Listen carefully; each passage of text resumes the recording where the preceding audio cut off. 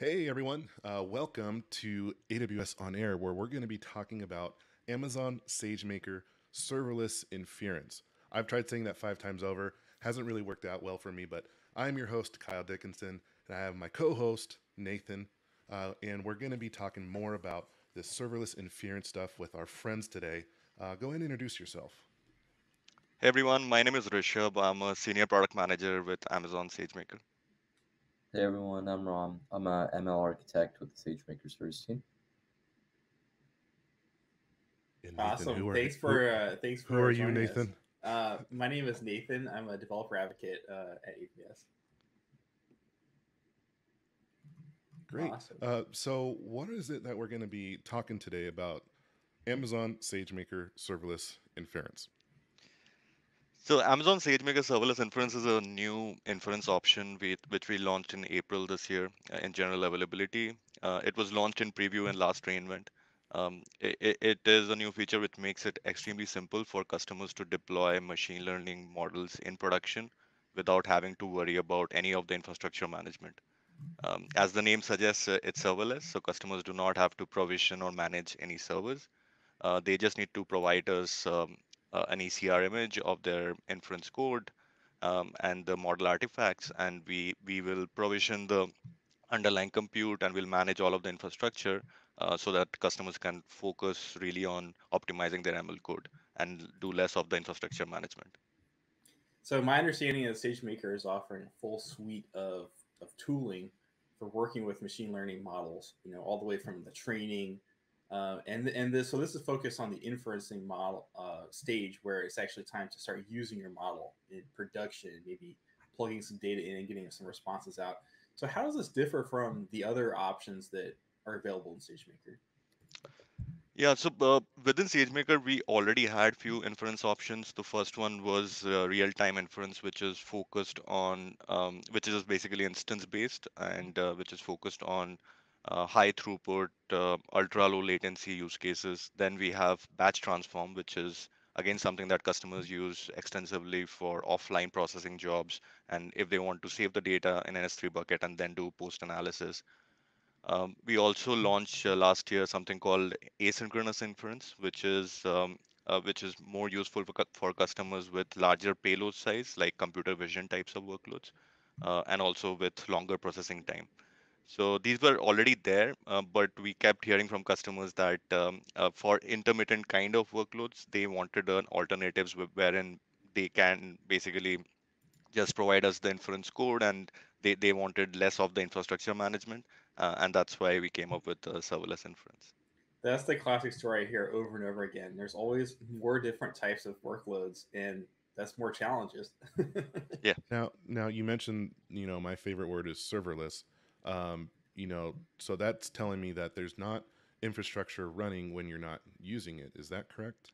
Absolutely. So essentially, the way that it works is that we provision compute resources based on the traffic volume, and we manage all of the scaling under the hood. So customers basically, as I said, provide us the inference code, and we'll spin up the compute resources as the traffic goes up. We'll scale up the compute, and as the traffic goes down, we'll scale it down, and we'll also scale it down to zero so that the customers don't get charged during idle time, which significantly reduces their cost for intermittent kind of workloads. So that's great and all. So when would you want to use this serverless inference over the other existing SageMaker inference that you mentioned? Now, keep in mind, I'm a security guy Yeah. by profession. So when you talk about machine learning, it blows my mind. So I would think that serverless, though I want to save money, it runs when you need it. So what are the use cases for this serverless functionality? Yeah. So one of the trade-offs and factors that customers need to keep in mind is that with any serverless architecture, there is going to be cold start. So what happens is once you send a request, we'll spin up the compute resources, we'll respond back to the request. But let's say there is no new request for a certain duration of time, we'll tear down all of that compute and then spin it back when there is another new request. So when we are spinning it back up, we'll have to download the model and prepare the compute, which will essentially lead to a cold start. So not all workloads can tolerate the cold start. Certain workloads have latency threshold. In that case, it's obviously better to go with an instance-based a real-time endpoint which SageMaker offers. But in cases where customers can tolerate the cold start, which could be like maybe a test or dev environment, it could be like any of the internal like machine learning workloads. So all of those cases where latency is not super critical, in that case, serverless inference fits well. So I'm definitely thinking about customers that on the asynchronous part, customers that maybe spin up an application at the start of the day, or like data streams in, they start processing it. What are the customers that are benefiting from this already? Yeah, so we have a bunch of customers who already started using the feature.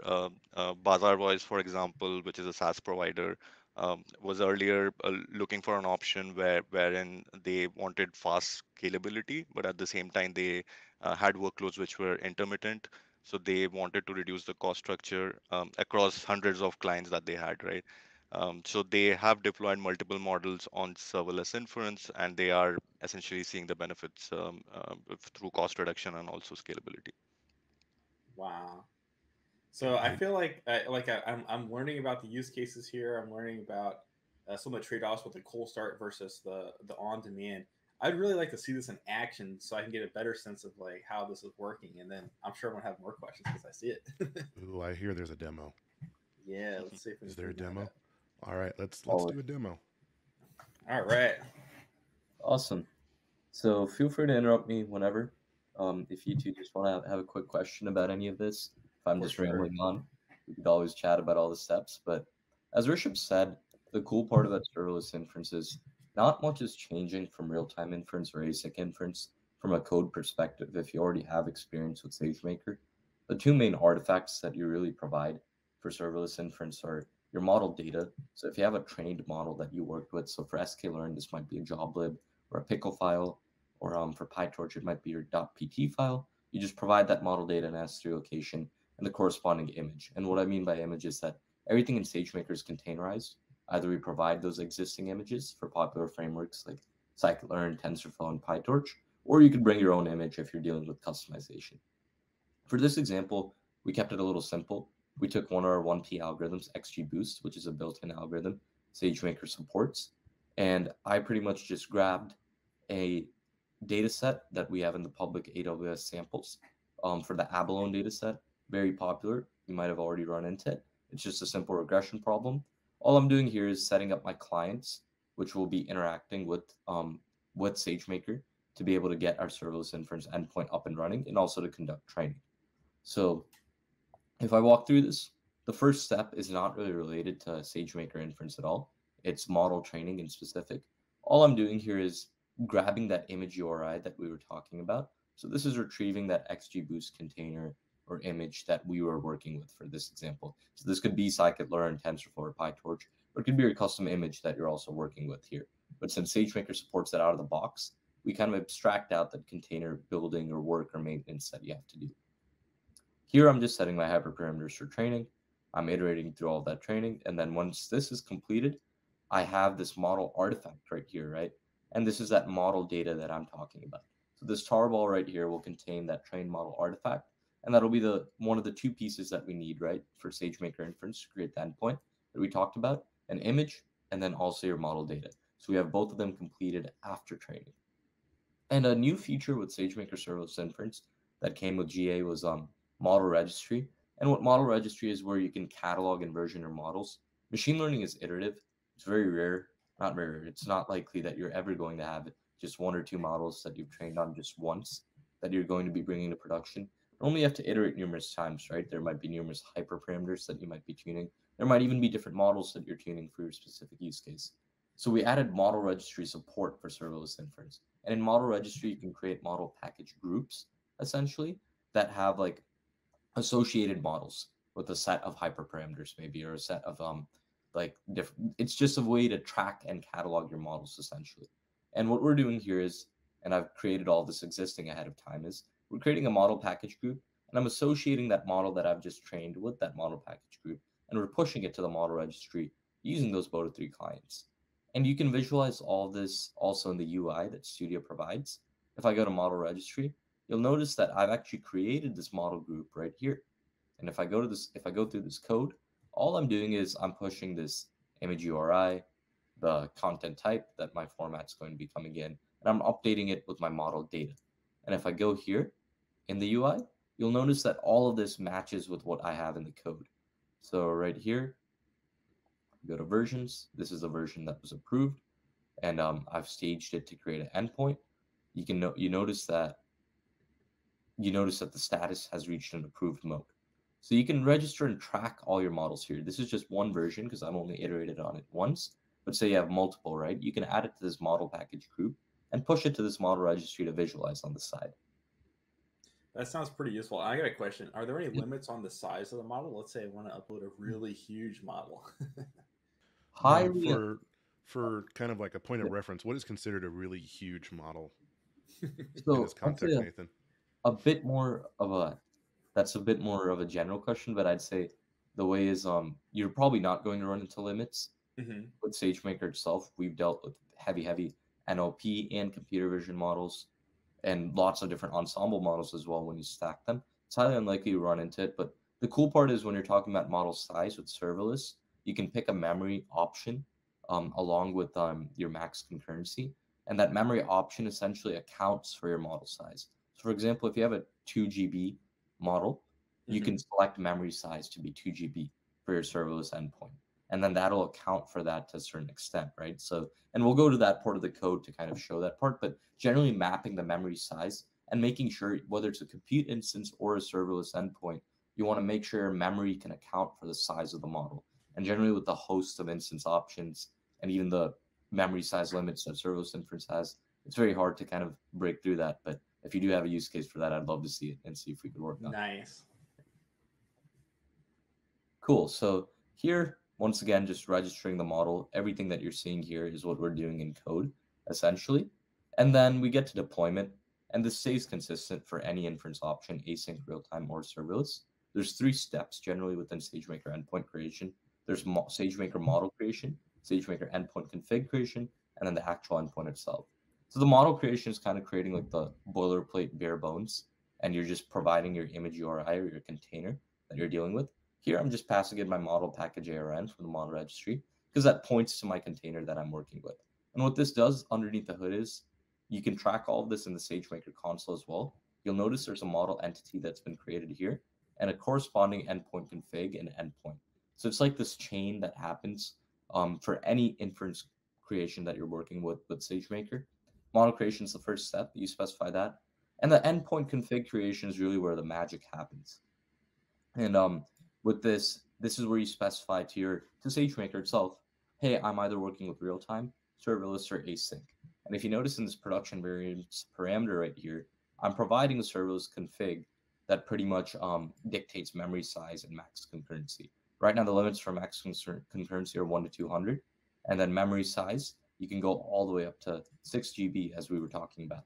So ideally, okay, I see where the limit comes in there. So I'm not necessarily going to be running, GPT-3, which is like 350 gigabytes inside of this serverless inferencing, but I can run anything that's up to 6 gigabytes in size for my model.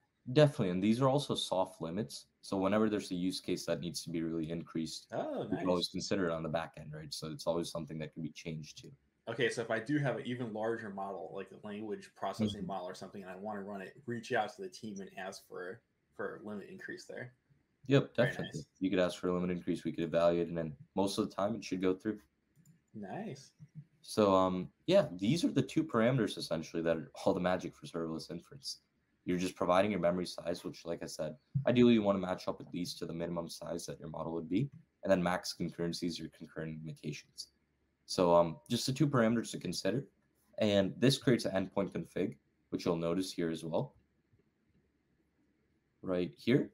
If you notice, this is the endpoint config, and it contains those 2 details right here. So you see that memory size and max concurrency. If you don't even want to play with code, you can actually create this just in the console itself. So now if I go, this is the actual endpoint creation step, and we'll be able to notice this in the UI as well. If you notice right here, I'm creating that endpoint, and that will iterate. And when we come here, we see this existing endpoint right here, right? You can notice the endpoint config that it's associated with and what we're dealing with.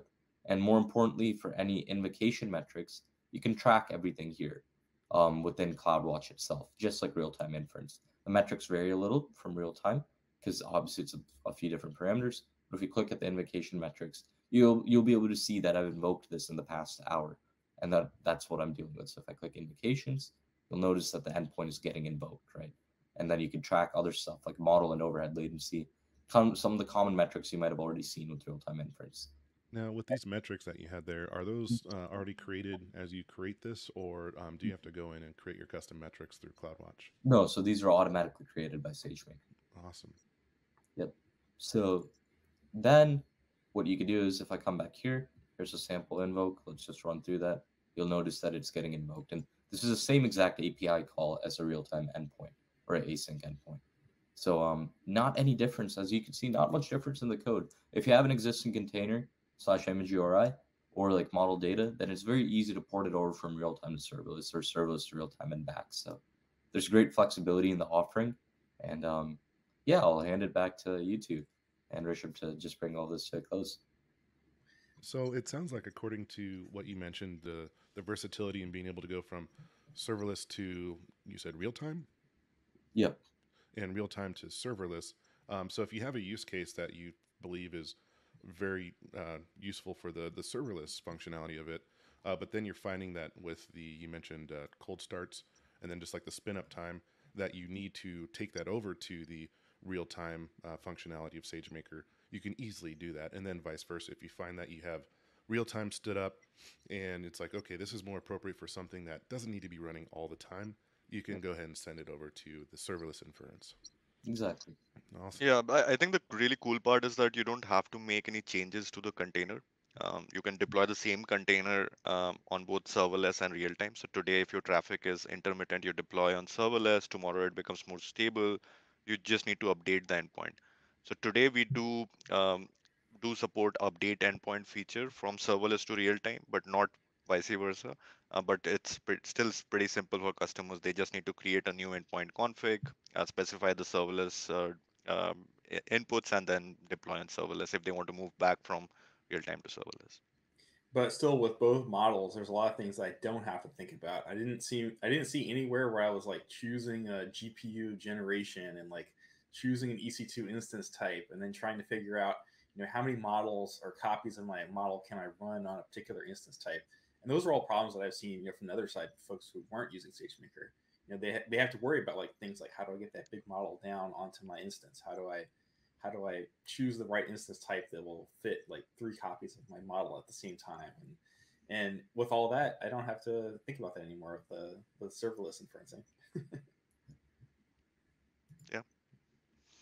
Well, very nice. I'm very excited to hear more about this as even more customers adopt it and what their use cases and benefits are as things go on. Is there anywhere that folks should go to, learn about a demo or documentation to find out how they can get started?